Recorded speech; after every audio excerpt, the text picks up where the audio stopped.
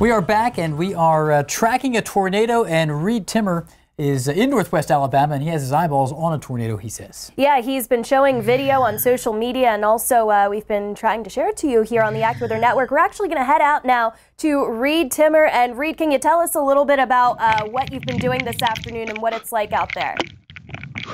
Yeah, I'm right in the path of a rain-wrapped tornadic circulation just in the northwest. I'm to the south side of Moulton right now. This is the RFD. The tornado should pass probably about a quarter mile to my west. You can't see it because it's wrapped in rain, but just about 15 seconds ago, you could see a well-defined wall cloud, all kind of rain wrapping around it.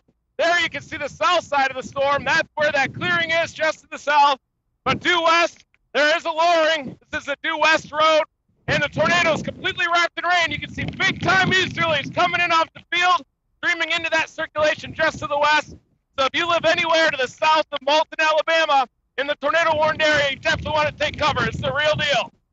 Yeah, Reed, it looks like you're seeing some really strong inflow right now. How strong do you think the wind is where you are? I'd say that just a little bit beyond those trees, it's probably ripping at 60, 70, 80 miles an hour, maybe stronger inside the tornado. Right here, we probably have inflow 40 miles an hour, ripping into it. I've got due easterlies. Looking due east into this easterly inflow jet.